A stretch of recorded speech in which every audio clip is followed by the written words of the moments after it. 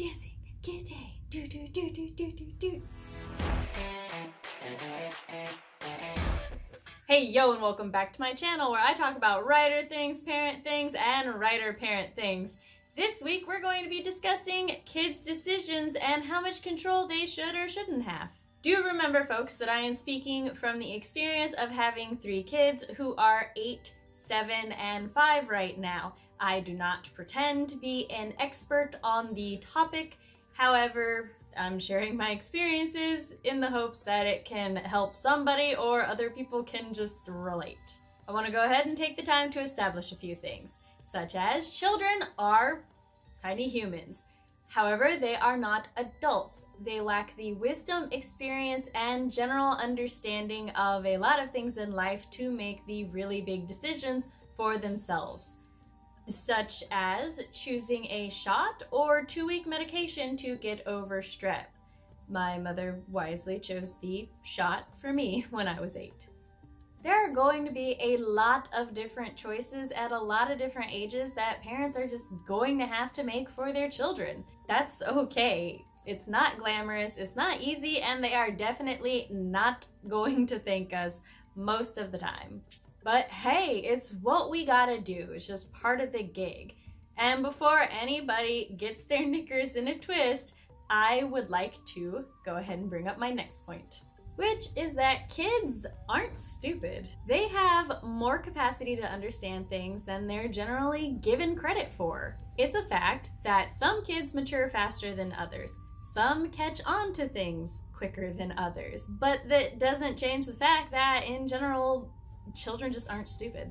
A little explanation can go a long way. I used to really hate being told no, and then when I asked why, being told, well, just 'cause. It was a lot easier for me to accept a refusal when I understood the reason I was being denied, even if I didn't agree with it. And I'm talking about like as far back as I can remember, which I have memories from when I was like 4 or 5. So far, this has proven true with my own children as well. Although the little butts do try to out-reason us sometimes, much like I tried to do to my own parents, but still, the point holds that kids are actually pretty smart. The next thing I want to point out should be obvious, but sometimes everybody needs to be reminded. Kids have personalities, they're all different. Our middle child strives to remember and understand every single reason we give him for anything, big or small. Our youngest, once we tell her why, she just kind of accepts it and goes about her day. Our oldest, however, if he doesn't like the reason or if he doesn't like it, a battle of wills commences. Despite the battle of wills that occasionally commences, I still feel it's really worth it to explain it to him, because over time, he understands and it doesn't become an issue anymore. And yes, kids need discipline. I agree, discipline is very important. However, refusing to allow children to ever question authority or assert their feelings is not the same thing as discipline to me. My parents taught me that it was okay not to blindly follow rules and to question why they were put there in the first place, even allowing me to argue a little bit as well. And you know, I think I turned out pretty damn fine. So I'm hoping to replicate those results or better.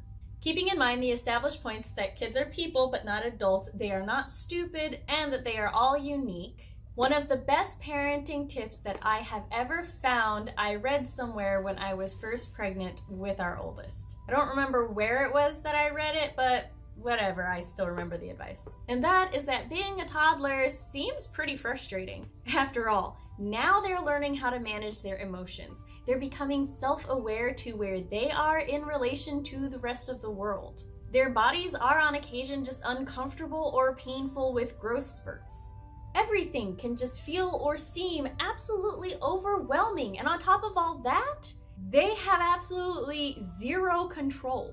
They have no control over their clothes, no control over their food. They don't get to pick where they go. Absolutely everything is decided for them, and they're expected to just be okay with it. Giving them control over something can go a long way in helping them feel better. We can let them help pick out snacks by putting like 5 snacks out on a table and going, hey, which one do you want? We can let them pick which shirt they want to wear, pick out their own pants. Or even ask them, hey, do you think we should have spaghetti or mac and cheese for dinner tonight? Just anything can go a long way. Now, I have actually seen somebody argue against this by proclaiming that they would never let their children step foot outside in the snow with no shoes on, which just seemed willfully ignorant to me and refuses to acknowledge that children can, in fact, use reason and logic. Instead of just assuming that children would let their feet freeze off in the snow, instead, I think it's just better to let them feel that snow is cold and then explain that socks and shoes keep our feet warm. Then they can choose the proper footwear for the weather, and hey, they're happy, we're happy, compromise. As they get older, compromises begin to take different forms. When we were remodeling the children's rooms, I researched floor types and paint brands that would be suitable for, well, having kids and pets. However, we did show the kids the flooring type I selected and let them pick the colors as well as the color of their walls. And they've picked out their own bed sets as well as helped decide where the furniture goes in their bedrooms. Our youngest and I have rearranged her room a few times as she experiments with different ways to show off her paint supplies and shoes. An unexpected benefit of letting them pick the aesthetics of their rooms is that they don't complain about cleaning them nearly as often anymore. They actually take a pride in keeping their rooms clean now. Revisiting discipline. Now, while I do allow my children to argue back to an extent, there is a difference between I don't want to clean my room while they're cleaning their room and I won't clean my room. In one of these, they're still doing what I asked. Whining about it doesn't change that and allows them an outlet for their displeasure. It would be pretty hypocritical of me to not allow them that when I whine about getting a shot every time I have to get one. I do it, but I still want to voice how much I don't want to do it. An outright refusal to clean their bedroom is different because it is disrespectful. It is not respecting the house rules that their rooms are theirs and therefore their responsibility to maintain them. So, fine. They don't want to clean their room. That means they don't need the privilege of TV, video games, or really leaving their room to play with their siblings. While we, as parents, do ultimately dictate the rules of the house and give the kids the privileges that they enjoy, handling situations like this at home is a safe and easy way for us to teach them that their choices have consequences. They can choose not to clean their rooms and then they're not be allowed their privileges. Or they can choose to clean their rooms and then do whatever they want afterwards. I'm not gonna pretend this is perfect or that the kids don't have their moments where they are disrespectful or obnoxious, but nobody's perfect. No human is.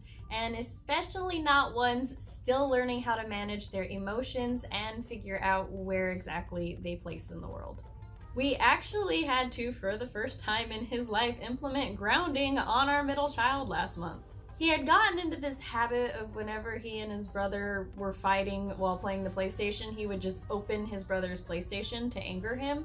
And no matter how many times we told him not to, no matter how many times out he was given, he just refused to listen. So he got grounded from every video game system in the house. Now, after a few days went by, he did what he usually does, and he explained to me where he went wrong and what he wasn't going to do. And he would remind me of this every day during his grounding. And this wasn't in an attempt to be ungrounded sooner. This was just, he felt it was very important for me to understand that he had learned his lesson and that he did not plan to do it again.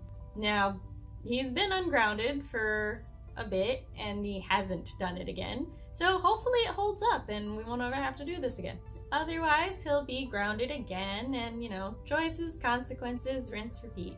Going back to the clothes example, because I know that it's not a perfect example and that sometimes kids do want to wear sweaters in 90-degree weather or they don't want to wear shoes in the cold weather. But I believe that there's still a safe way to teach them there are consequences to these choices.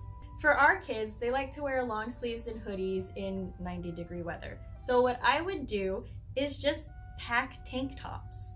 Or they would refuse to wear jackets when it was supposed to rain, so I would take their jackets in the car. I just believe that sometimes it's really hard to convince a child that they're going to sweat and overheat in a long sleeve and hoodie when they don't actually have a concept or understanding of what overheating is. So letting them be in the sun for a little while till they start to get hot and sweaty, and then having them switch to a tank top, they can feel the difference. They'll, learn. It's a safe way to let them grasp those concepts. So now, when I tell my kids it's gonna rain, they grab their coats. If I tell my kids it's hot outside, they change into tank tops and shorts. When they know that it's cold outside, they grab their jackets. They just have to learn the concepts of hot, cold, rain, snow. All right, everybody, that's all I have for you today. What kind of choices do you let your kids make for themselves? Did you have a lot of control over your childhood? Let me know in the comments down below. I do live streams every Monday at 7 p.m. Central Standard Time. If you want to see if I can write or just check out my website, the URL is samanthallnasset.com. Or if you'd prefer to just stalk me on social media, that's cool too. I'm at Samantha L. Nasset on Instagram, Twitter, Tumblr, and Facebook. I make new videos and post them every Wednesday. If you enjoyed this video, please give it a like, comment, maybe subscribe to the channel, ring that bell so that you're notified whenever my videos or live streams go live. Thank you very much. Sam out. Sam out.